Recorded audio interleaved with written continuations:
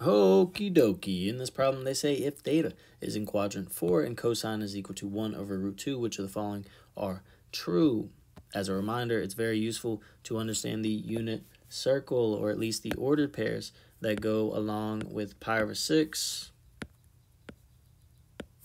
pi over 6, pi over 4, and pi over 3. I highly recommend memorizing these. So now, cosine of theta is equal to 1 over root 2. I'm going to go ahead and convert this into root 2 over 2. Again, you might have seen it in another video. Anytime you see 1 over root 2, I recommend just thinking about it as root 2 over 2, because that's typically what you'll see in terms of unit circle coordinates and things like that, okay? So they're saying cosine is equal to root 2 over 2, and it's in quadrant 4. So it helps to know first, which angle are they talking about that has a cosine or an x value of root 2 over 2?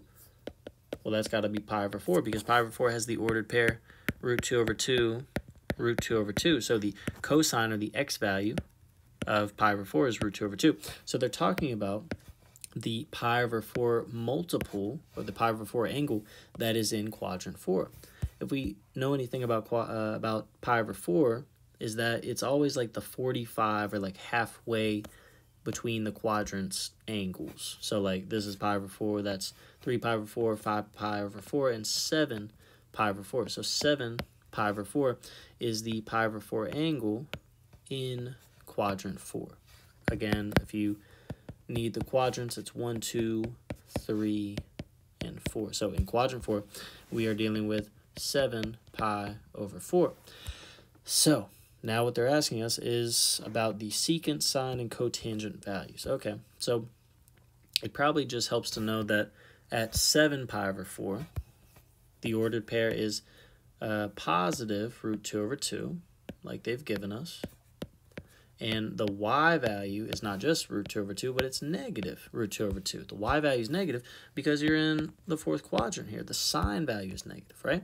So the y value is negative root 2 over 2, which again, they will write as negative 1 over root 2. This is our y value, which means this is our sine value. So that shows up in number 2 here. So this is a true statement. So sorry, I was just working out of order. I just saw that, figured I'd address it. So now, let's talk number 1. Secant is negative root 3. That's what they're stating here. So secant is negative root 3. What do we know about secant? We know that cosine and secant are reciprocals of one another. So if you were to... Alrighty, so I think before my dog pooped his pants, I was saying that cosine and secant are reciprocals of one another. So if cosine is equal to 1 over root 2, then the flip of that, secant, should be equal to root 2 over 1, or just root 2. So they're saying secant is negative root 3, so that cannot be true. Again, we have said that number 2 is true. So now number 3. Cotangent is equal to negative 1. How do we address cotangent? So cotangent is the flip of tangent. So what do we know about tangent? Tangent of theta is equal to sine over cosine theta. So sine of theta over cosine theta. So if we know that sine of theta is negative root 2 over 2, and then cosine of theta is equal to root 2 over 2, just the positive version here, root 2 over 2, and we're dividing something by itself pretty much. Anything divided by itself is just 1, but keep in mind we have the negative here. So negative 1 is equal to tangent. So cotangent is always the flip of tangent, 1 over tangent. So what is 1 divided by negative 1? That's just negative 1. So negative 1 is equal to cotangent, which is exactly what they say. So 2 and 3 are our answers. So G is our answer here. All right, let's see if we can crank out 2 more problems. Cosine is equal to 1/2. Again, it helps to know unit circle. Cosine is 1/2 when the y value is root 3 over 2, and this ordered pair corresponds to any pi over 3 multiple. Okay, so pi over 3 has this multiple, but we're looking for the angle that's in quadrant 4. So if we know pi over 3 is up here, 2 pi over 3 is up here, 3 pi over 3 is over here, 4 pi over 3, and 5 pi over 3. So 5 pi over 3 is the angle that is in quadrant 4, with an ordered pair, to be more specific, of positive 1/2 and negative root 3 over 2. Okay? So let's start with number 1.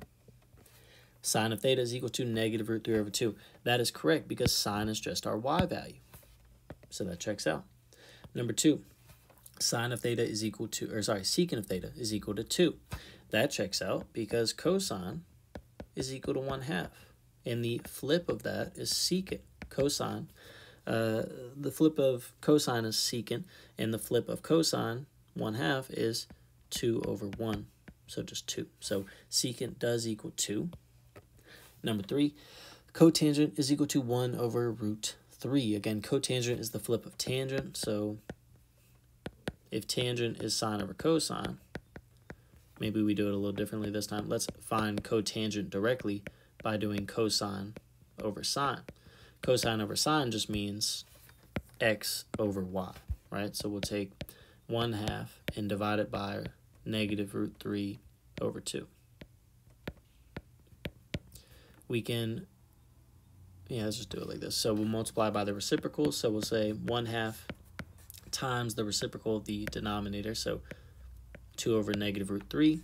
The 2's cancel, and we're left with 1 over negative root 3. Goodness gracious. There we go. All right, so 1 over negative root 3. They do have 1 over root 3, but they don't have the negative. So I'm going to say this is false because they did not tack on the negative, and tangent and cotangent would be negative in quadrant 4. Okay?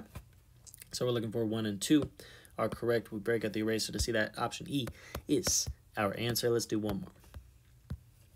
We are told that cosecant is negative 2 over root 3. How does that help us? Well, let's go ahead and just flip it. That's going to help everybody. The flip of cosecant is equal to sine. So the flip of negative 2 over root 3 is negative root 3 over 2. So let's think about that. Let's think about the ordered pair with a y value of negative root 3 over 2.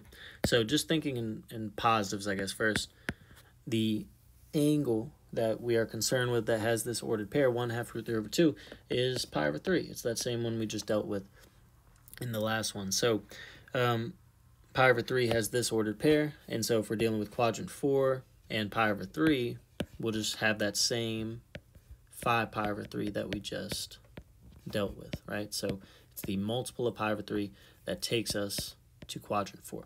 So 1/2 and negative root 3 over 2 is the angle we are concerned with here, 5 pi over 3 with this ordered pair. All right, start with number 1. Sine of theta is equal to root 3 over 2. That is true. We've already addressed that here because it was the flip of cosecant. Number 2, tangent is 2 over root 3. Tangent should be y over x, or sine over cosine. So y over x, this over this, would be negative root 3. I can't do 3's to save my life. Negative root 3 over 2 divided by 1/2. Okay? So let's just do it like this. 2's cancel. We're left with negative root 3 over 1, or just negative root 3. So tangent is equal to negative root 3, which is not what they had. In cotangent, they say is equal to negative 1 over root 3. Well, the nice thing is if we just found tangent was negative root 3, then the flip of tangent is cotangent, so 1 over negative root 3. And that is the same thing as negative 1 over root 3. All right, so 1 and 3 are correct. Break out the eraser to see that F is our answer. A lot of random fun examples here. Hopefully you learned a little something. I've addressed it in another video, but I just want to point out again, these problems are not easy. These problems are not easy, and I might be making them look a little bit easier and kind of just like brushing off the process or whatever. I might be even forgetting explanations, like just because I'm so used to doing things, I might be not addressing something that maybe is worth addressing.